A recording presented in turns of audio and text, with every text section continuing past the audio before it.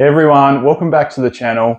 Well, it's a numbers game, isn't it? Just went down to Kmart and finally pulled something good. I always joke that if you want a pack to be open and not get anything, get me to open it. But today, I finally got something. Bought a Silver Tempest pack from the local Kmart. Well, a couple while I was down there. The other two didn't get anything, but got the, I'll bring it nice and close so you can see, got the Rayquaza VMAX from the Trainer Gallery. So if I'm not mistaken, it must be the second most expensive card from the set behind the Lugia. So there we go, finally got some. Anyway, as for today's video, something a little bit different today.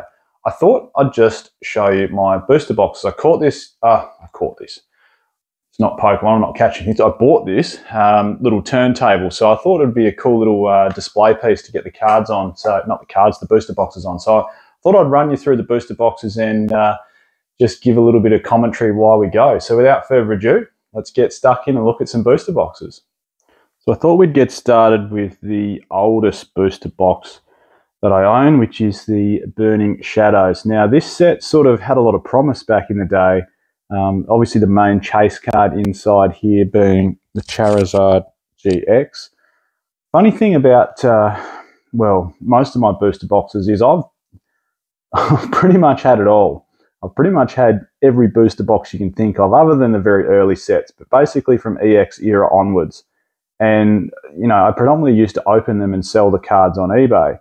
And in hindsight, obviously, I'd be an extremely wealthy person if I hadn't opened any of them. So, geez, to get this whole thing started with the whole sealed collecting, I guess, from my perspective, like offer any advice, it would be, you know, diamond hands, isn't it? I sort of wish I never opened anything. Yeah, I made a little bit of money here and there out of opening and selling cards on eBay, but, you know, it wouldn't be anywhere near the money I would have accumulated if I'd actually kept things sealed. So I suppose a bit of advice while we get this started is keep things sealed. Most people are expecting massive returns inside 3 years, and if they don't see it, they're sort of, you know, jumping out of the hobby. So, you know, if you can hold for a long period of time, you're going to be just fine.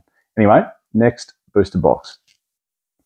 Now, the only tag team set that I'm missing is Team Up, which is a massive shame because we all know it's the most expensive booster box. But I just thought I'd give you a look from my oldest through to my newest. You know, these boxes now, Sun and Moon boxes, are starting to get on in age. And as we know, the prices are starting to tick up. Singles prices are worth really good dollars inside the Sun and Moon era, particularly these tag team sets. Unbroken Bonds was probably, you know, at release, one of the more popular ones, mainly because it has that Charizard inside there.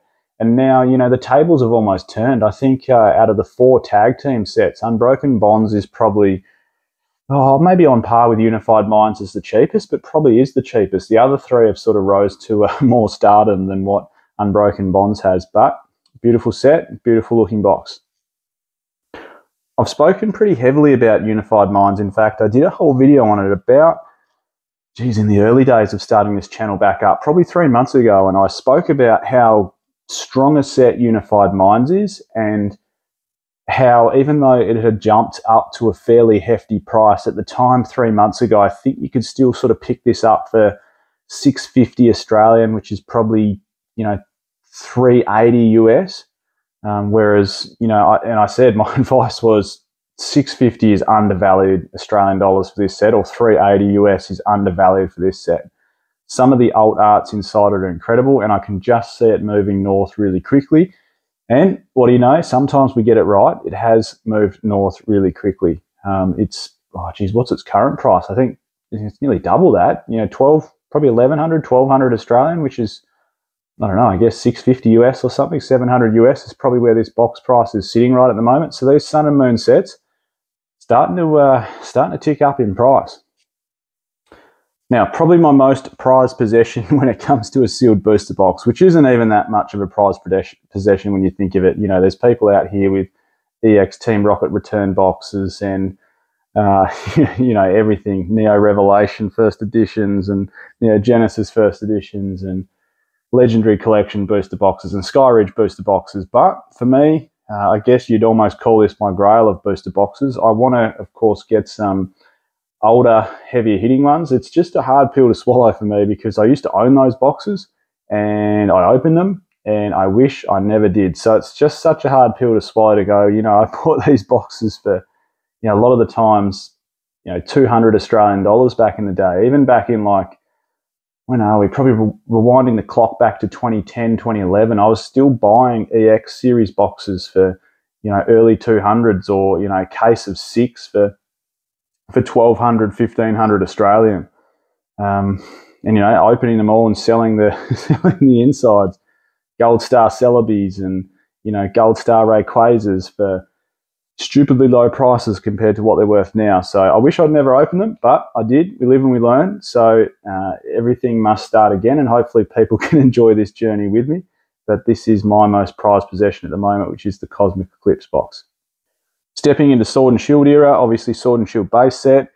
Really nice looking booster box, but you know, we all know it doesn't have many heavy hitters inside here. What have you got? Snorlax. What else?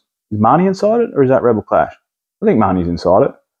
Anyway, not many heavy hitters inside here, but sort of, compared to the rest of the Sword and Shield era, quite short printed, and as a result, you know, box prices have gone up pretty high. Similar to, I really see this maybe following some sort of a similar trend to XY base, in that, you know, that was short printed compared to the rest of XY, which is printed quite heavily because of the Pokemon Go craze, etc. So, hey, would you invest in this? Oh, you feel like you might have missed the train on it, but still worth a shot. And you can see my beautiful Rebel Clash booster box sitting on here. I've missed the boat on that one, haven't I? I'm going to buy it. I'm just biding my time. It's, again, a hard pill to swallow because I missed it. I should have bought it. It's done probably the most appreciation it'll do over the next 3 to 5 years. It's going to be like Steam Siege, I imagine, and sit around, you know, $350, $400 US a box for a long, long time. So it's a hard pill to swallow to buy it because I'd really just be buying it to collect it, not because it's going to go up in value. And here's the box that I've got the most of. I've got a lot of Darkness Ablaze booster boxes.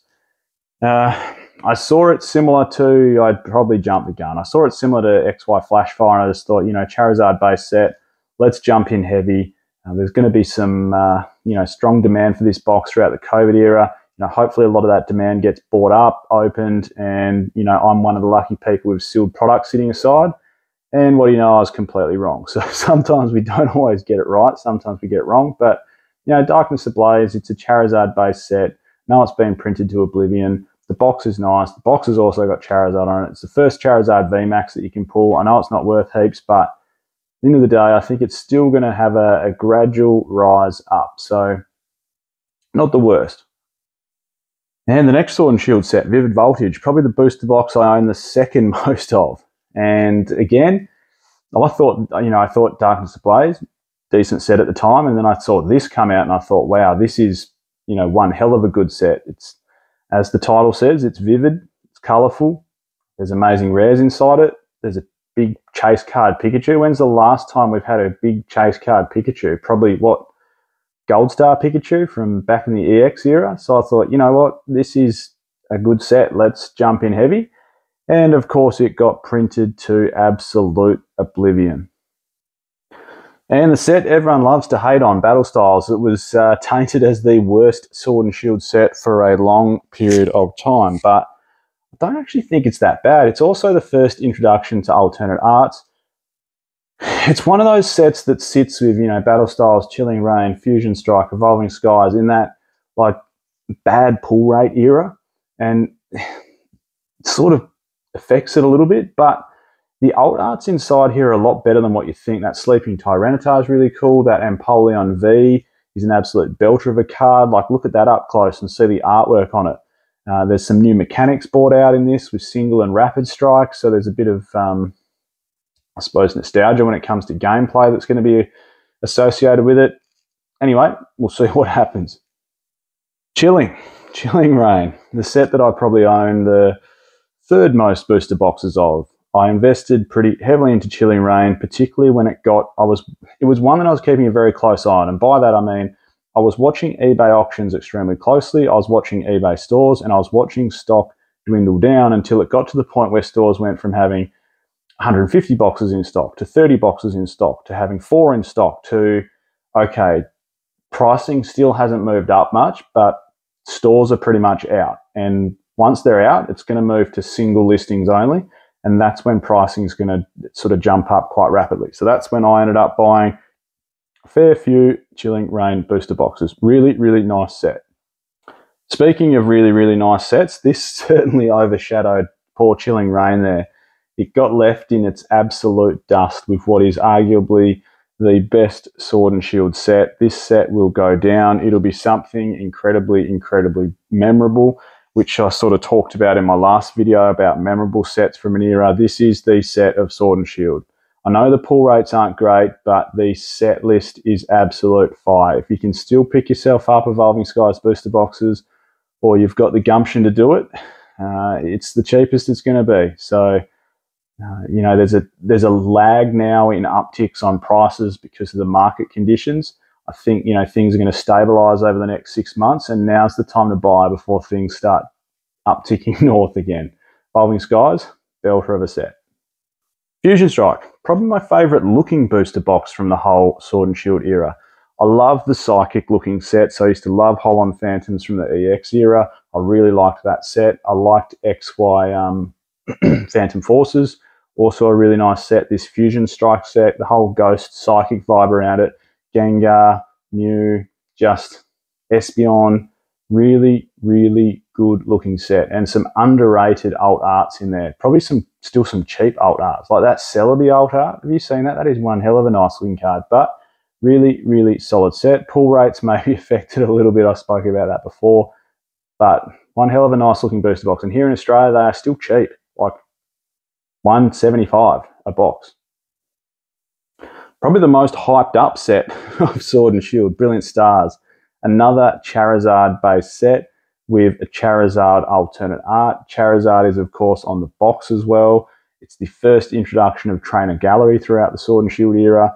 So it had everything in its path to make it one hell of a good box. And you know what, or a good set, I should say. You know what it is? It will go down when we think of memorable sets from Sword and Shield era. It will go down as a memorable set.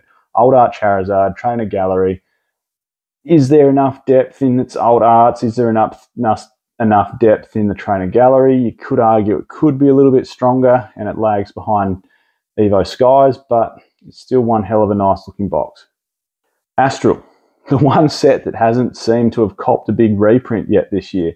We've seen one for Lost Origin and Silver Tempest, but we're yet to see one this year that is a big one for Astral Radiance. There seems to be restocks still coming around. There seems to be restocks of single blisters, but I don't know, grab yourself hedge your bets with this one. Grab yourself a box of Astral Radiance. Doesn't have those heavy hitting chase cards like your Lost Origin or your Evo Skies or even Fusion Strike, but it's a bit of an underrated set. You just never know what will happen. Similar thing, I've mentioned this before with Cosmic Eclipse. When that first came out, there wasn't like this big hitting chase card, but sometimes cards turn into big hitting chase cards, like some underrated cards that you wouldn't think. And the most expensive card of 2022 sits inside Lost Origin. That Giratina V alt art is such a special artwork from the Sword and Shield era. This is a beautiful looking box. It's been reprinted this year. It dipped prices ever so slightly. They've obviously come out under the new retail structure for Scarlet and Violet era, which means booster boxes get wholesaled at a slightly higher price. But still, you know, if you can grab this, grab it. Like, if you've got diamond hands and you can hold these boxes for 5 years, they're already starting to look a little bit nostalgic, especially when I sit them on here and spin them around. You just think, well, in 5 years' time or 8 years' time, these are going to be worth good dollars. And the final Sword and Shield main set, Silver Tempest. Could argue lacks some depth. It's obviously got one hell of a heavy hitting Lugia inside there, which has taken a massive dive with the amount of reprints it's had. Some people argue that the artwork of that Lugia isn't, you know, probably didn't live up to expectations. Maybe they could have done something a little bit different for an old art Lugia. But hey, I quite like it. I quite like it. It gives off some Shining Gyarados vibes from the Neo era. So same thing, if you can pick up some Silver Tempest booster boxes, I don't think it's a bad time to do it at all. And the new era, Scarlet and Violet. We got started. bit of controversy. First move into silver borders for English Pokemon cards. New region, the Paldea region. New starter trio, which is actually quite a cool starter trio. Certainly not my favorite. Like, I always fall back, obviously, to base first set and Gen 2 as my favorite starters. Some cool cards to be pulled out of this. I pulled one of the Alt Arts Miraidon or Coridon. I can't remember exactly. I did pull one. I just opened maybe 20 packs just to get me underway and get a feel of the new Scarlet and Violet era. Pulled a couple of nice cards. Hit rates have started to get better during Scarlet and Violet. Cool looking Gyarados on the side of the box. And then we jump straight into Paldea Evolved, which is probably a bit more even of a showcase of the Paldea region's new Pokemon as Scarlet and Violet was. Really, really nice set. Some of the cards you can pull from this set are cool. It's got a lot more depth than Scarlet and Violet base in terms of hits. A lot of those illustration rares are really cool. The Tyranitar, that that Tauros, that's a really nice looking card. The box itself, I suppose it doesn't really have a great deal going for it. It's got the newest gen Pokemon sort of, all over the box there. So see how it goes long term, but it feels like a little bit of a sleeper set from Scarlet and Violet. And the final booster box I've got, latest and greatest, other than Paradox Rift, which I haven't picked up yet, Obsidian Flames. Gives me Darkness Ablaze vibes in terms of, obviously, that Charizard-based set. I said it when I did a little take on this set about, a month and a half, 2 months ago, that, singles prices will dip rapidly, especially with those illustration rare Charizards, and they have.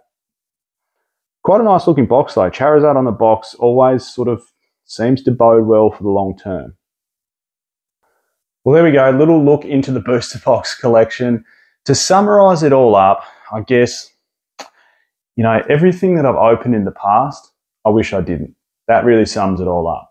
Because you know what, you can just go buy your favorite singles. Like, there is fun in opening it, but open single packs. That's my advice. If you want to open something, just go to your local store and buy blister packs. Like, they're $6 at Kmart here, which is probably $3.50 or $3.99 in the US. Like, just go buy singles packs and open them up and have excuse me, have fun. But when it comes to booster boxes, keep them sealed. Like, I've learnt my lesson the hard way, and it probably was COVID that opened my eyes up to that, just how rapidly things can go up in price. Before COVID, things were sitting a little bit lower, and I thought, yeah, I missed the boat on a lot of sets. There were still expensive booster boxes, but not like there is now. So my plan is keep them sealed. I want to get at least 2 booster boxes of every set that comes out. One to display, one to possibly sell in the future to recoup the value that I've spent on it. If it doubles in price, you've recouped the cost of both of them, then you've got a free one for your collection, so to speak. So that's my plan. Question for everyone at home: what's your most prized possession when it comes to sealed booster boxes? I'm sure some people have some absolute doozies. Anyway, we'll tick along and probably do a Elite Trainer box version of this video at a later date.